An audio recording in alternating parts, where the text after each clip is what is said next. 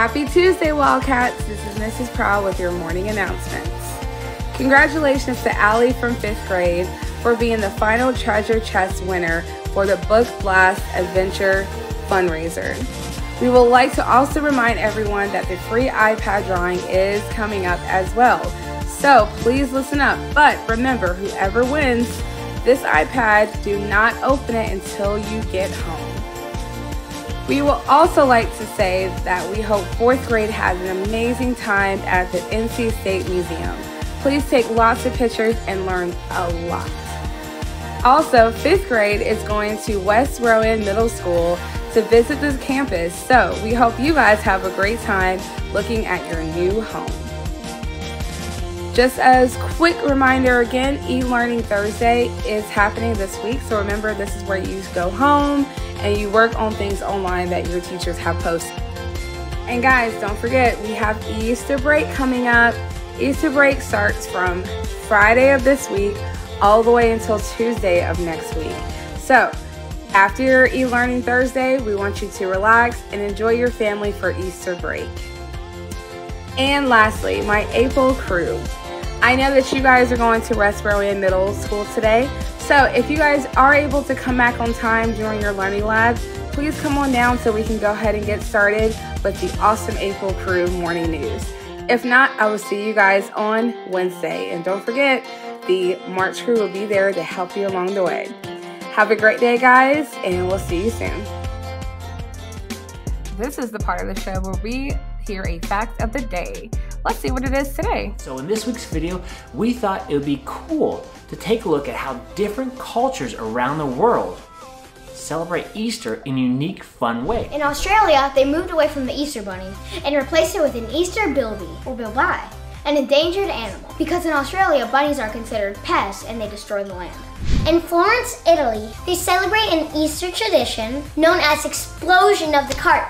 Here they pack a cart full of fireworks. They walk it down the streets, and then during the Easter Mass, the Archbishop lights a fuse and sparks a lovely firework display.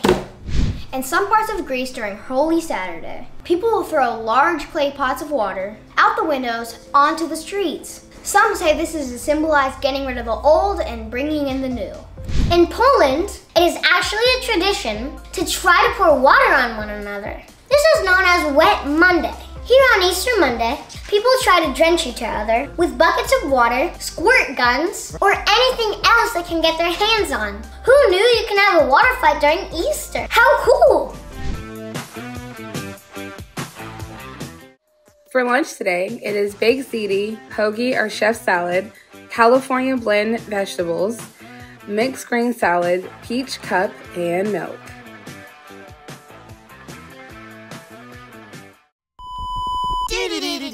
Commercial break!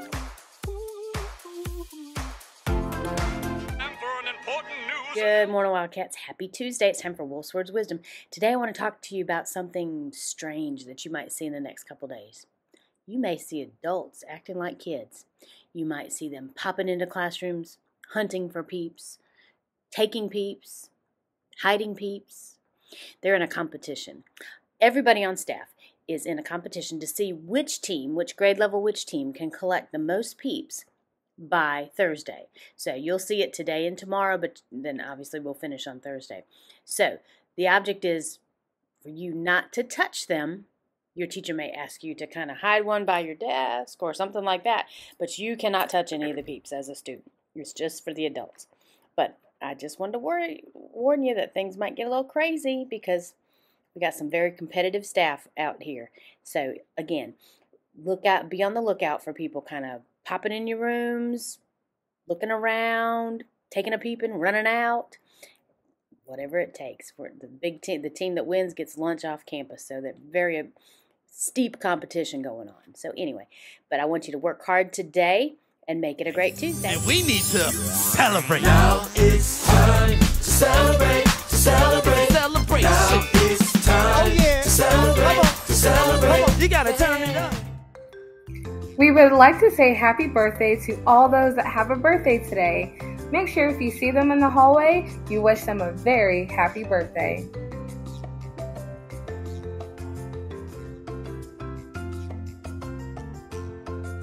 And now it is time for Can You Guess Tuesday? Eraser puzzle to look for hidden objects?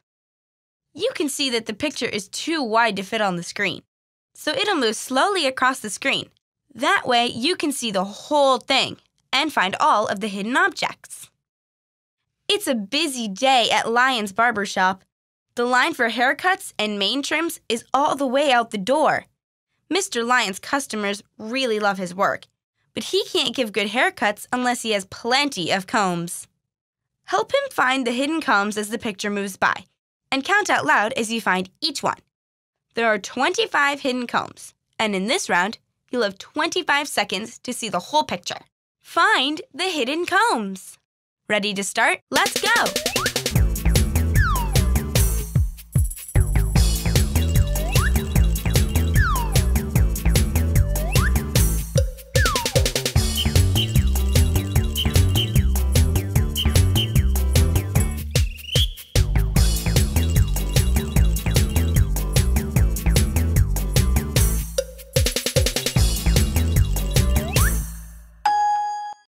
How many combs did you find? If you found 10 or more, you made the cut.